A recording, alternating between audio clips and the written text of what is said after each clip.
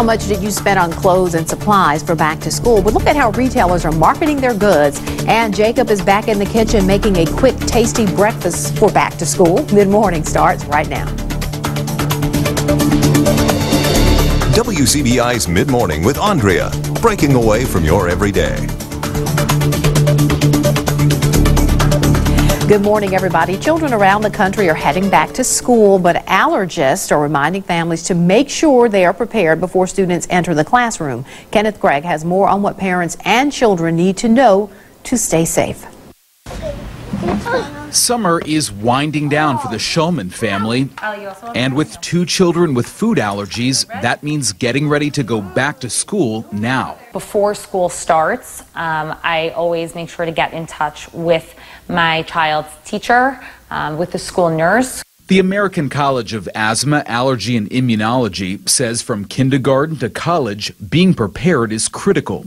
And for elementary students, parents need to be an advocate for children. Speaking to the teachers, the administration, also you can do small measures like having the child bring a placemat to eat their food on, discussing the importance of hand hygiene. Allergist Dr. Alyssa Hirsch says middle and high school students need to learn to watch out for themselves. The highest incidence of accidental exposures happen in those teenage years, and they can have worse outcomes because they don't always carry their EpiPens. Children with allergies or asthma should have emergency action plans like these, as well as their EpiPen twin pack at school. This is my go bag. The Shulmans know how important it is to be ready. 8-year-old Oliver is allergic to sesame. 3-year-old Davis just had an anaphylactic reaction to nuts, for which their mom used the EpiPen and called 911. Because we had this experience so recently, I also just regained like a sense of vigilance. I read the labels all the time. Oliver also makes sure his friends and teachers know about his allergies. So if they don't know, I always tell them. Because having everyone at school on the same page could be life-saving. Kenneth Gregg, CBS News, Woodmere, New York. And Dr. Hirsch also recommends children with allergies and asthma wear medical alert bracelets with their name, age, and allergies listed just in case of an emergency. Well, your child is probably already back in class this week, but you may still be stocking up on new clothes and supplies. Retailers are competing for your money, and more stores are actually pitching their products directly to your kids. Meg Oliver reports. You could probably get this. Victoria Heller is taking her 4 kids back to school shopping at Kmart. All of them started making requests before they even got in the store. They want everything that they see from their phones. Specifically, they come to me and ask for it, yes. And what's your response? Maybe. The National Retail Federation predicts back-to-school spending will hit nearly $83 billion this year. The average family is expected to shell out $684. We know that kids today, this generation, they're called Gen Z, influences a large portion of how their families shop and spend. That's why advertisers pitch products directly to kids. They used to do it through TV. Now they find young consumers on their smart devices. I see like 20 a day. 20 ads for school supplies on your phone a day. Yeah, I see a lot on YouTube.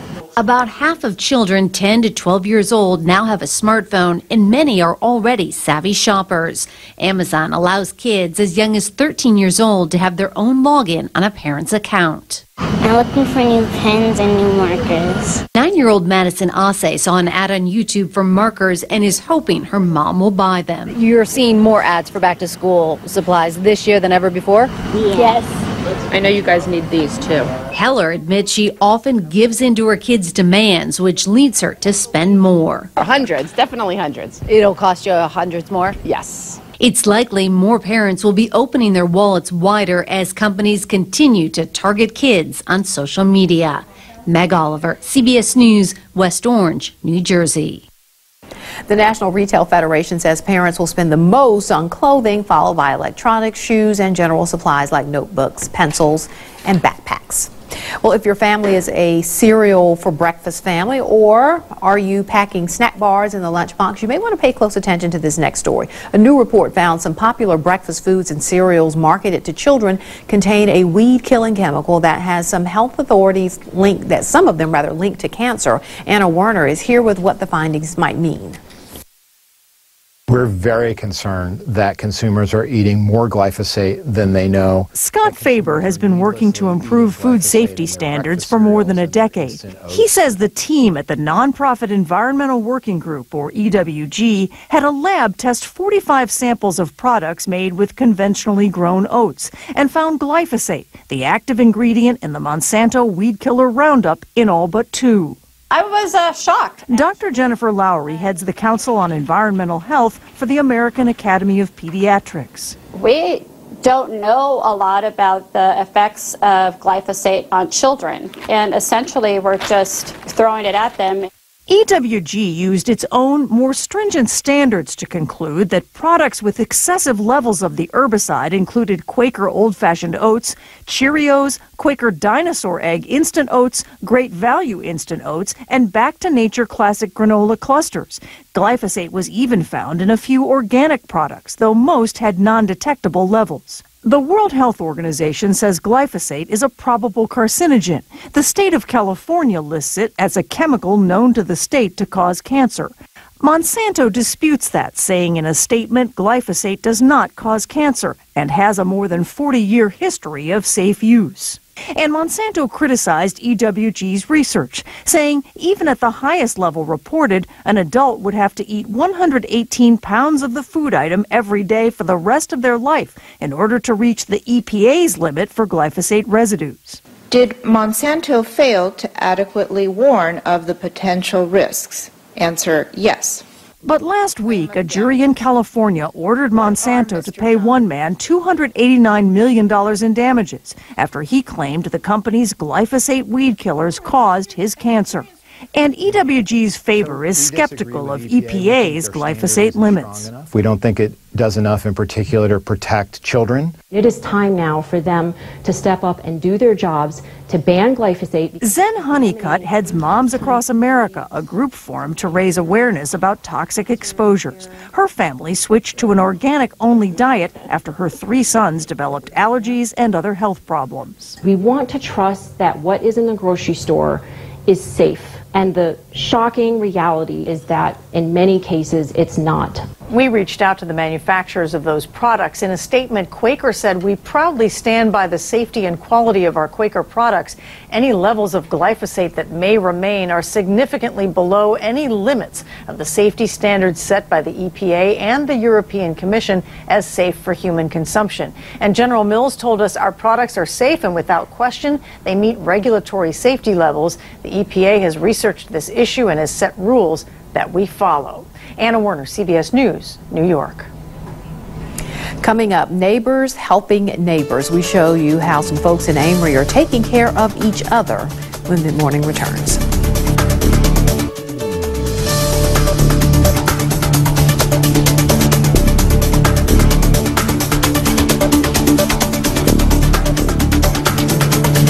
Welcome back. An idea that started with a church youth group has grown into a community-wide effort in Amory to help neighbors in need. Our Victoria Bailey shows us the blessing box and what's inside.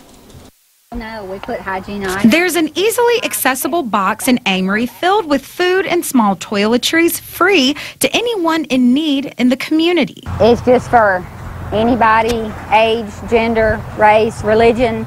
They can come day or night. It's never locked. And they can get what they need. Like it says, take what you need, leave what you can.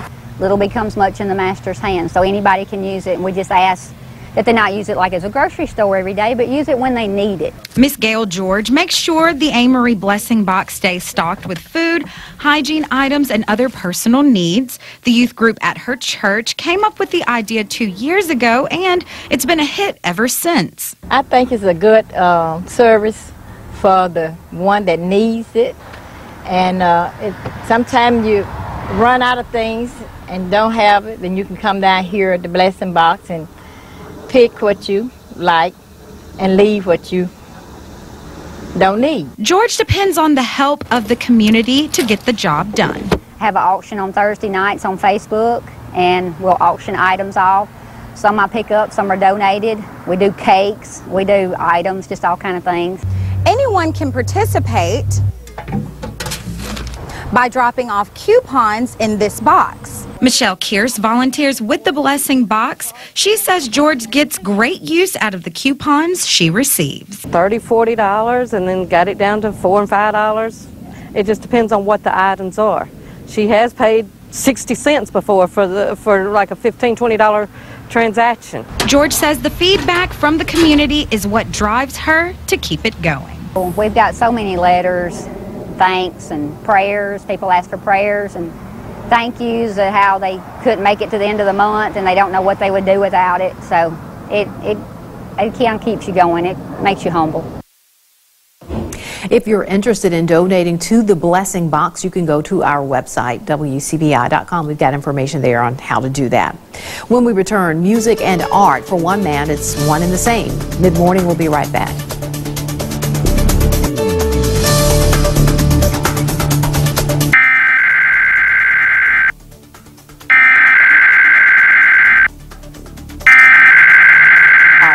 Don't quit your day job. Good advice for people who are exploring turning a hobby into a business. But for one North Carolina man, it was time to take the leap. And it sounds like everything is working out just fine.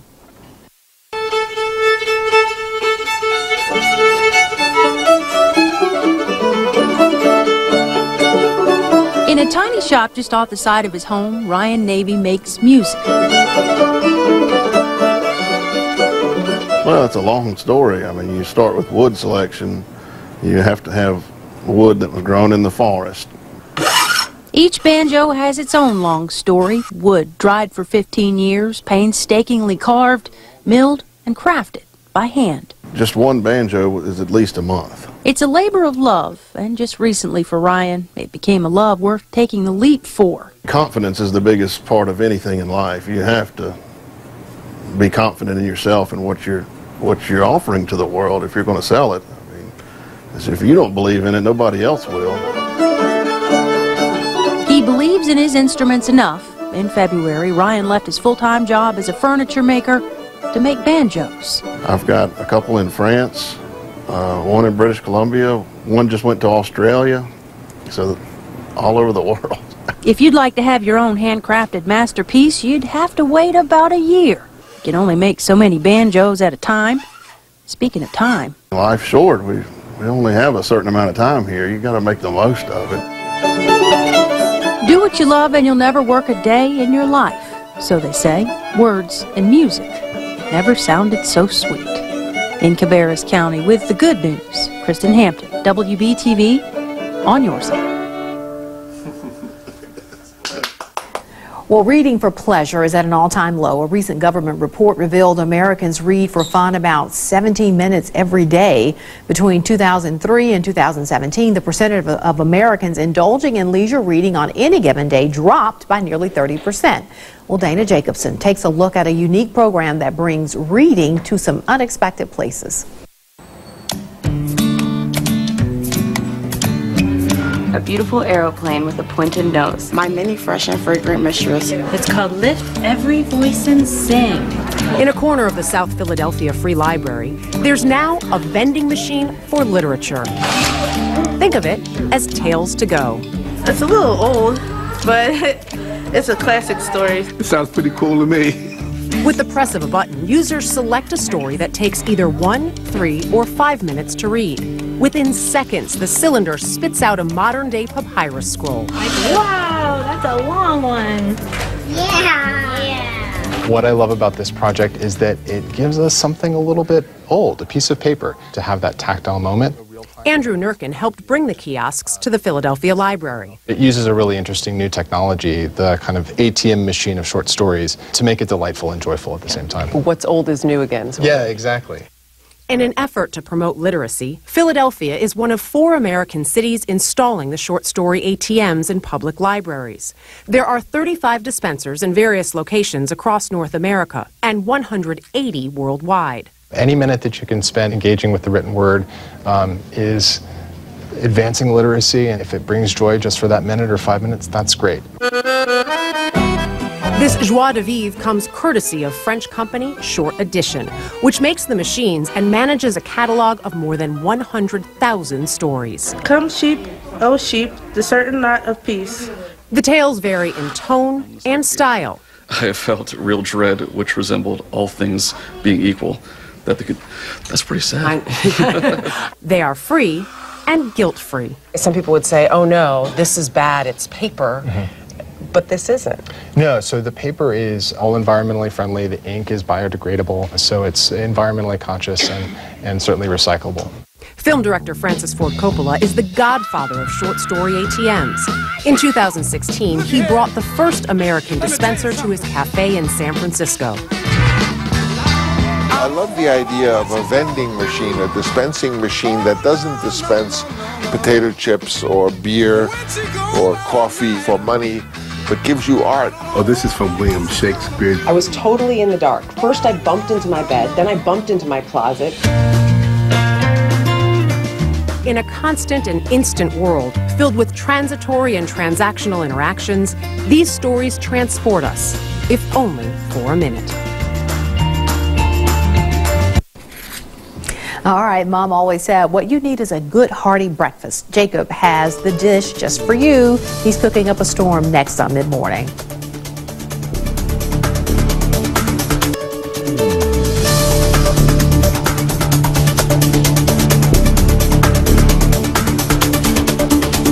Cooking Up a Storm is brought to you by Kroger. Fresh food, low prices. Welcome back, everybody. Fix it and forget it. That's one of our favorite things about making a breakfast casserole. They also disappear pretty quickly. Meteorologist Jacob Dickey is in the kitchen this morning, cooking up a storm with something to get your day started. And back to school, this is what you're calling sort of a back to school breakfast casserole. That's right. We've been doing our summer series where we kind of stray away from the crock pot. But I figure since we are back to school and things like that, why not have a quick meal that you can make for the kids? They'll love it in the morning and you'll love it too. So just very much a easy thing to do for the crock pot and have a great hearty breakfast to start your day off right. I love it. All right, so let's go ahead and get started here. So we're going to talk about the ingredients first. This is going to be a tater tot casserole, a version of that. That would be a good start in my daughter's book. She likes tater tots. Yeah. And then we're going to add some our basic ingredients. We want eggs, our meat, and our cheese. And so I've got some ham. I also have some mixed sausage and bacon in there. And you can choose one, all. We're going to do all because it's the best way to do it. But maybe you just want ham or whatnot. Then I also did some mixed bell peppers. Kids won't even notice they're in there. Even a little chopped spinach in there. Somehow he will put some spinach in. Somehow I will always sneak that in there. And that's what we're doing today for that. And it's as easy as in our crock pot. We just spray it. And once we've got it sprayed in there, we just start layering things. So that's what I'm going to start doing. So I'm going to put a layer of our tater tots in the bottom. Well, let me ask you about the tater tots. So if I buy a bag of, say, frozen tater tots, do I need to put them in the oven first or just put them in there just like this? Put them on in. They are still frozen here. I just pulled them out of the freezer. We put a layer in the bottom there. And then we're just going to layer through with everything and roll on down the line. So I'm going to stick a little bit of peppers in here. Some of the peppers and onions. Nice handful in there. All right. And a nice color, because I love color with my food. Onions. Onions. Chop up an onion. And you can do about one whole onion and maybe 2 peppers in there. Whatever you want, of course, in a casserole style dish. Whatever you like, whatever That's you exactly like. Right. Whatever you want the kids to have and they not really see it, put it in there. That's exactly right. We just put a little spinach in there to make us feel better about our choices here. Because there is some bacon and sausage. There is a lot of bacon and sausage in here. All right. I'm going to sprinkle some of that on in. Okay. And again, this is just a layering is all we're doing. That is it. Yep, just a layer there. Here's our diced ham. Diced ham, and if you could dice it yourself, or at Kroger, they've got some nice diced ham that's already in the store. Even they have some sausage and stuff pre-cooked too. All of this has been pre-cooked, so that's just grab the bag and pull it on. All right. Cheese. Put the cheese in here. Okay. Okay, and then I'm going to go ahead and do another layer. Another layer. Okay, so back to the tater tots. Back to the tater tots. All I'm going to go right on down the line here. This is going to go a long way, too, you know? It really is. So, yeah, big family, or you have friends over, or something like that. Even on the weekend, think of a Saturday morning, football's coming up, starting off their day with this. Yeah. How great would that be? I like that idea. Put some spinach in there, just kind of evenly spread it around. And the breakfast casserole I typically make is one that you prepare at night. You put it in your casserole dish and put it in the refrigerator. This one, you just kind of do it all at once and then let it go. Yep, and I'm going to let you set those off to the side. All right. Put some of these in here, peppers. And I'm going to do 2 layers here by the time all is said and done, but sometimes you can get a 3rd layer. We'll end up with some taters and some cheese on top there. All right. But your last thing is always going to be the cheese is the last thing on top. Yeah, we're going to save that there. So we're done with these. Yep. Also. And I'm going to pour the rest of those on.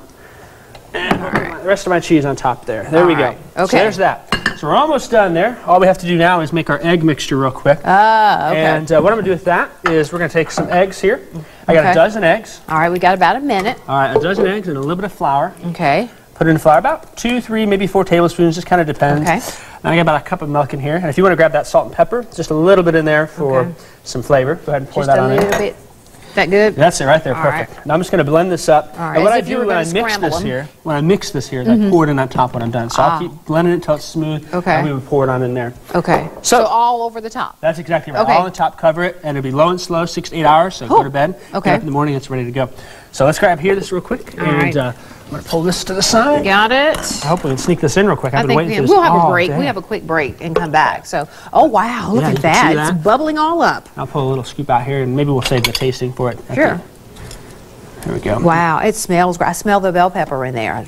That looks delicious. Put another big old scoop on top. You there. don't Look at all need that any color else in with there. this. You don't need toast or biscuits or anything. When we come back, we'll give it a try. And don't forget, this will go on our mid-morning Facebook page, this recipe. We'll be back. Stay with us.